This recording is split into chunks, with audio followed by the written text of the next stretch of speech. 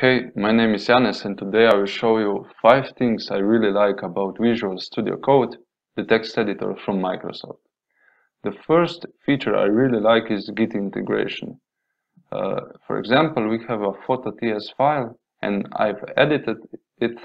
I've added it to the repository, Git repository, and we can see the changes. For example, I deleted this line and it shows in red.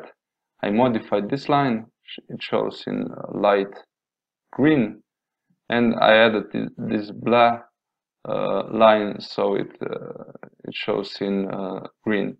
Also, at the photo.ts file, it shows the deleted section with this arrow, the modified section with blue, and the added section with green. The next one is history navigation. For example, we are at the photo.ts file and we want to go back to the div view.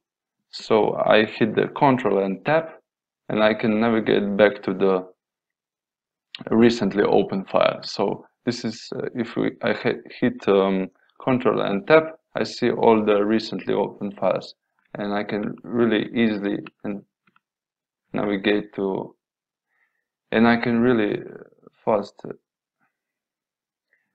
and I can navigate fast to other opened files. I can also, for example, this photo.ts file, here is an icon to open it on the side, and it opens the file on the side. The third feature I really like are extensions. If you hit F1 and type extensions, show installed extensions, you have all the installed extensions, and there are many more on the Visual Studio Marketplace. Here at marketplace.visualstudio.com/vscode, and you can install them by hitting F1, install extension, and type the name. I use primarily the TSLint, which is the linter for TypeScript, and Angular 2 snippets for Angular 2 development. You can also write your own extensions in TypeScript. The links to the tutorial for writing your own extensions are on the VS Code GitHub page. The fourth thing I really like about VS Code is the search options. So if I click this search icon or hit the Ctrl, Shift, and F, I can search the whole project, so the whole folder. For example, I search the photo keyword and I get all these results, and I can filter with regex. So if I write .ts, it will filter out all the TS files.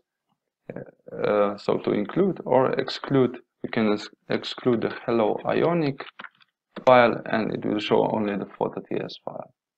You can also, if you have a lot of files, folders and files, you can limit the search by clicking right click on the folder and search find in folder, and it will copy the path here for the files to include. The last feature I really like, it's a small feature, but in some IDEs or text editors, you cannot zoom in the whole window, but just the code panel. But here in the Visual Studio Code, you can go to View and zoom in or zoom out, or the keyboard shortcut of Ctrl plus plus or Ctrl plus minus, and it will zoom in the whole window. This is really useful for the screencast like this one, or for the presenting, if you are presenting on the projector and the resolution is really high.